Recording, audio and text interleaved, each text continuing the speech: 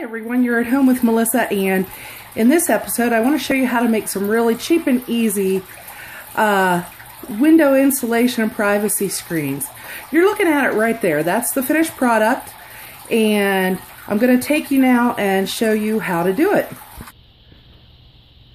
Okay, see what you're looking at here is kind of the newly finished product, and I don't even need to show you step by step how to do it, which is good because sunlight's tricky when you're looking at a mirror, at a window, pardon.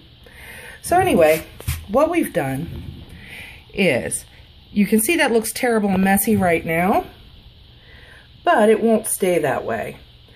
First, what you do, of course, is clean your windows and windowsills really well, and then you cut a piece of bubble wrap.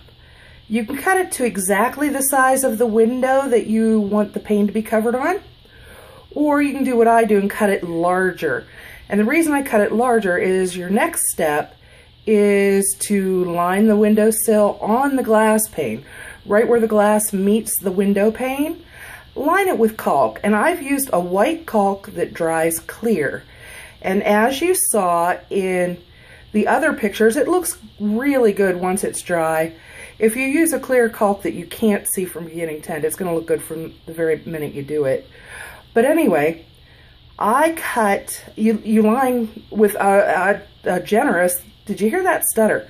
You use a generous amount of caulk, not huge globs dripping everywhere, but a nice thick layer of caulk right where the window meets the pane, right where the pane meets the frame. And the reason you use a really large amount is because what you're going to do is you're going to face the bubbles toward the glass. Okay, and the reason you do this is if you have the flat side of the bubble wrap away from the glass, then those bubbles between the flat part and the flat window will trap air, creating an insulating effect. This will help cut down on your energy bills.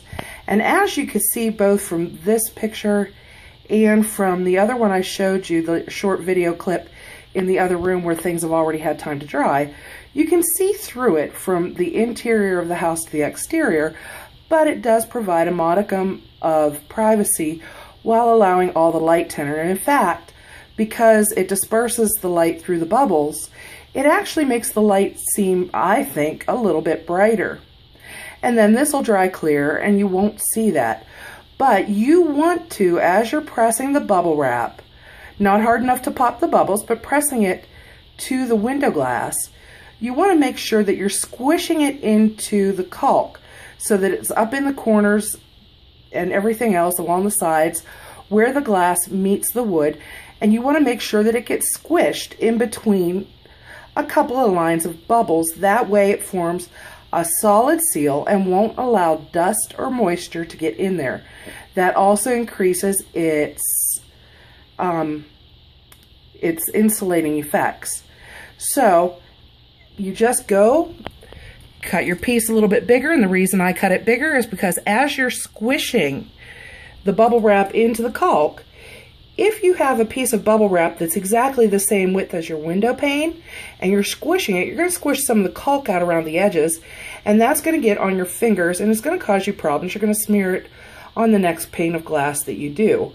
So I just like to cut the plastic much larger than the area I need, squish it into the caulk, flattening it out so that you don't have any warping or any little waves or anything like that. And if you get it nice and flat while not popping the bubbles, you get that privacy screen, you get the insulating effect, and it looks really good once it's done.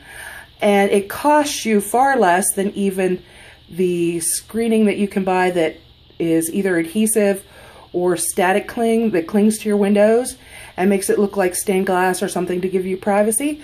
Those cost a lot more than a giant roll of bubble wrap. You can order a giant roll of bubble wrap for much cheaper than the same amount of any of those cling films. And even when you add in the cost of the caulk, you're still paying a lot less. So even those of us who are kind of financially strapped might be able to find 30 or 40 bucks to do quite a few windows, and it turns out really nice, and you can see out. That's because it's darker inside than it is outside. So you can see outside. It does distort it. It makes it blurry. You're not going to get a clear view, but you don't with any privacy screenings. So you're not going to clearly see outside. Well, I take that back. You can get privacy screens that allow you to see out really well, but they distort the light and you don't get the full spectrum light coming in through them. And I do like that. And these other methods don't give you the insulating effect. So this will help save on your energy bills. It'll give you the privacy you need. It'll allow a lot of sunlight into your house. And it's really a nice effect. I like it a lot. I'm very pleased with it. I just thought one day, I was looking at privacy screens online and I thought, you know, that's expensive. And then I opened a package that had some bubble wrap in, and I always feel funny, kind of bad getting rid of bubble wrap, but at the same time not necessarily knowing what to do with it. And I don't know, something clicked. I'm like, this would do everything I want it to do, I think. So I held it up against the window, saw what it looked like, liked the looks, tried one small pane, liked it, and now I'm doing the whole house. Now be aware that you can kind of see in through it at night, because at nighttime it's dark outside, light inside. That means it'll obscure your view more while allowing people outside to see in more easily. It still provides you a modicum of privacy, but it's just like with, not curtains, but, oh geez, the word's not coming to me. Anything that you put over your windows that's sheer. You know, at nighttime people can still see them, but it gives you a little bit of privacy. What I'm going to do, and what I suggest maybe you try as well, is that in areas where, say, I'm changing clothing, I'm going to double the layer of these. I'm going to put 2 layers of bubble wrap, and that will obscure the view even more and give me even more privacy. So anyway, that's how this is done. And if you have any questions, or if you decide that you're going to try this and you have any comments or helpful, whoa, look at me shaking. Any helpful, sorry guys. I try to usually put my phone on some sort of stand so that you don't get this shaking, but unfortunately I could not ring anything up. Couldn't rig anything up that would allow me to look at this, so I had to go with the shaking. And, you know, if you try this and you have any helpful hints that I haven't given here, just let us know down in the comment section. And if you like what you see, check in again or subscribe to see more videos. Again, you're at home with Melissa, and that's the name of the channel.